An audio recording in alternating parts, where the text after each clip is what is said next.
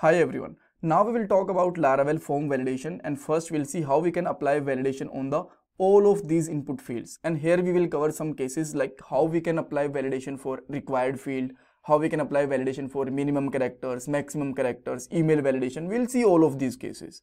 Then we'll see how we can display the validation message, and see we will display these validation messages with the two ways. First, we'll display the list of all of these validation messages on the top of the input fields.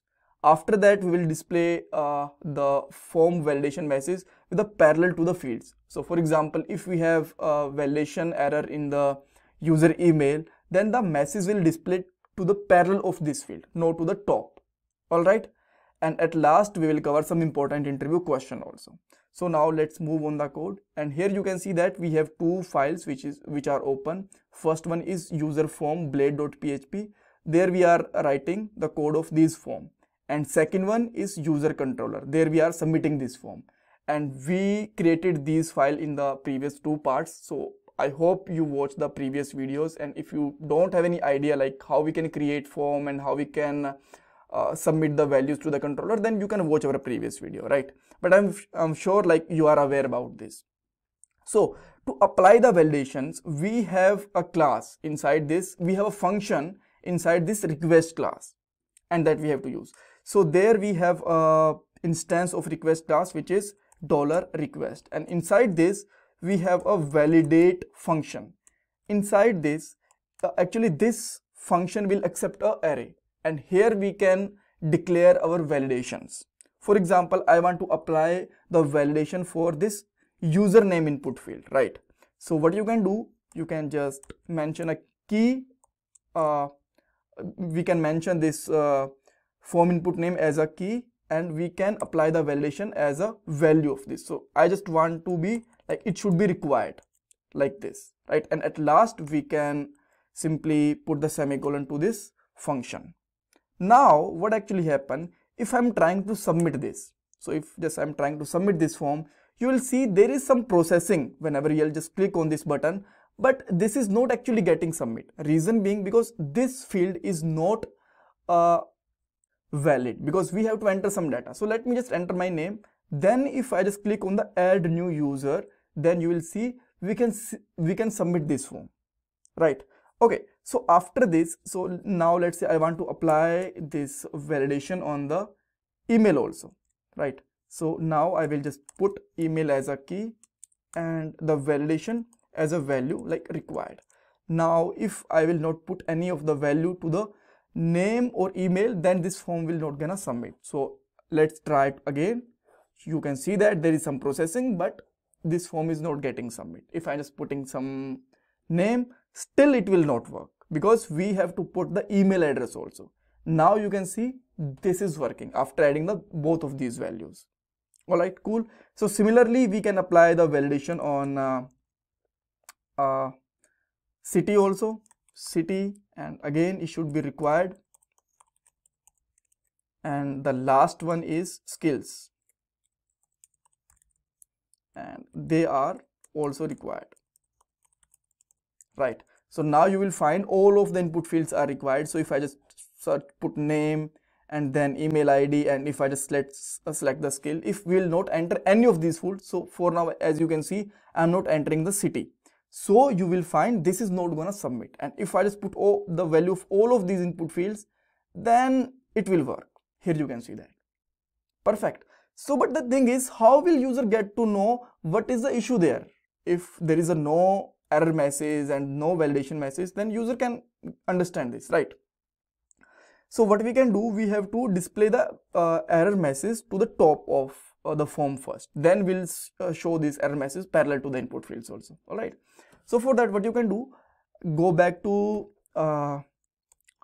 your form, or you can say that view, and or just you can take any div or span, whatever you want, and inside this what you can simply do, you can simply print R thing, right? Just create the, okay, let me use the double curly braces, then simply use print R, and inside this you can run dollar, you can put $errors, right? Double RORS.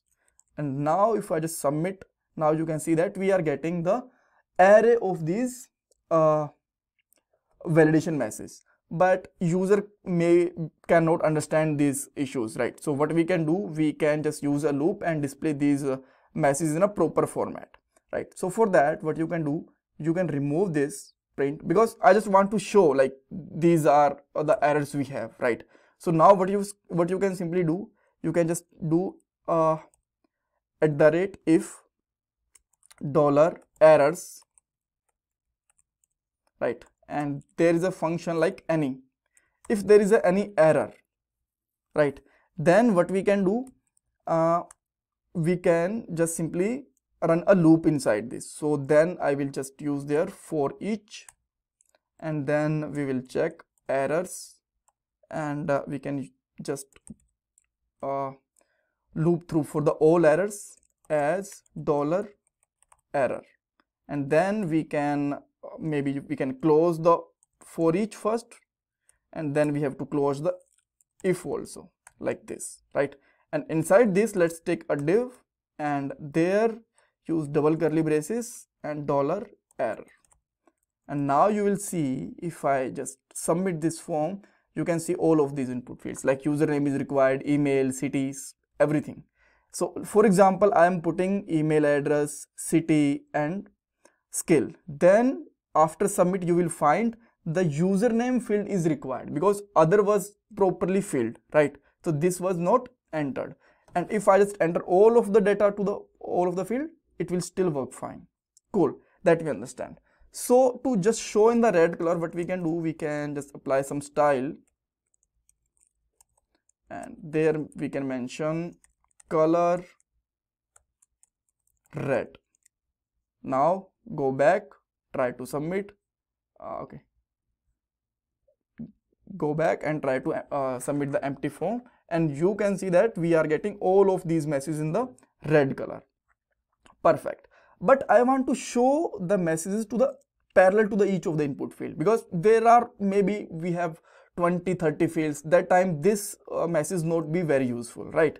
So what we can do now, with the each of the input field, let's create a span tag, and in this span tag, first you have to check error,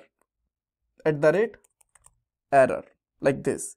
Then for which field you want to check, so because this field is username field, so you want to check definitely for this, or you can just check there, right? For this username, we want to display the message and check the error message, like this we can do, right? And after that, what we can do, just simply use double curly braces, and inside this, let's simply put their message like this. Cool. And at the last, let's simply put there and error, because we just put there @error, so we have to end it also. And now if I am just submitting it, now you can see that this field is required. Now we are getting the error message in a parallel to it. To make it better, we can change the color also. Let's say style color red or something, and now this is much better. And similarly, what we can do, maybe you can copy and paste it with the each of the input field below to the each of input fields, like this, and then change the name of the error message. Like there we need email, there we need city, and at last what we need, skills, right? And now if you just try to submit, you will see a red color message with the each of the input fields. So let's say I'm putting their name, email, and skill. Then the error message will be on the front of city. Here you can see that. All right. So, but see, till now we just applied the required field only. But let's say you want to put some other fields. Let's say you want like username should be at least minimum character should be 3, right? And the maximum character should be, let's say 10, or let's say 15 is better, right? So for that you can also check. So if I'm putting there add new user, then you can see that we have the data we have added for each of them. And if I just put there, let's say just single A, then again this error message will be changed, and the username field must be at least 3 characters. And if I just put there, let's say some characters, maybe just let me put their proper name Anil, right? then this message will be gone. And if I just put there some very long name, more than 20 characters, again you will get a message like cannot be greater than 15 characters. And similarly, you can provide there for email. Maybe you want to check email is proper, you want to validate the email, right?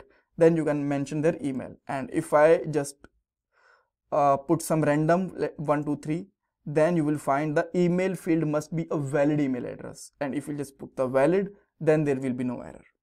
So with that way, we can apply the validation. And in interview question, they can ask like how we can apply validation for minimum characters, maximum characters, or for emails, right? And which method we are using to apply the validation, and how we can display the message with each of the input fields, right?